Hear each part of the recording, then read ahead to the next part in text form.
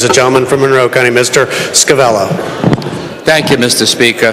House Bill 48, printers number 23, requires individuals practicing prosthetics, orthotics, podiatrics, and orthotic fitting to be licensed with the Pennsylvania State Board of Medicine.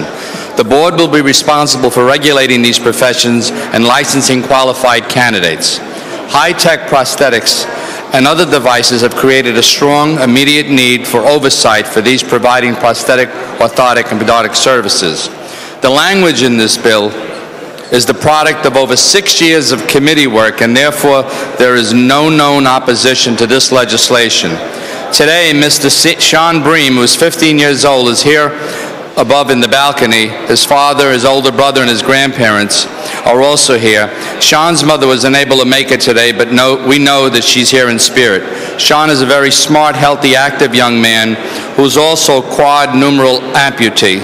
6 years ago at soccer practice, he fell when somebody tripped him. Later that evening, his foot began to really hurt, so Mom and Dad took him to the doctor. His foot was x-rayed, and it was determined that he had a sprain. Early the next morning, he developed a compartment syndrome and cespis. Sean spent over 3 months in the hospital fighting for his life. His recovery came with a price. In order to live, both of his legs had to be amputated below the knee. Doctors also amputated his right hand, his forefingers from his left hand. Sean and his family know the value of having high-qualified people fitting prostheses. In fact, Sean testified on behalf of the legislation at a hearing at the Professional Licensure Committee held last session.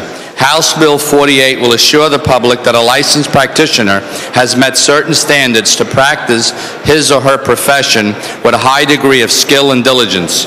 Aggrieved or injured individuals will have a state board in which to file complaints against unscrupulous or incompetent practitioners.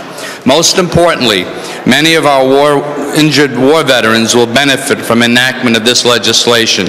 I want to thank all of the chairmen that we've had in the last past years, especially Chairperson Julie Harhart, who helped move this bill along, and Mike McGee from last session.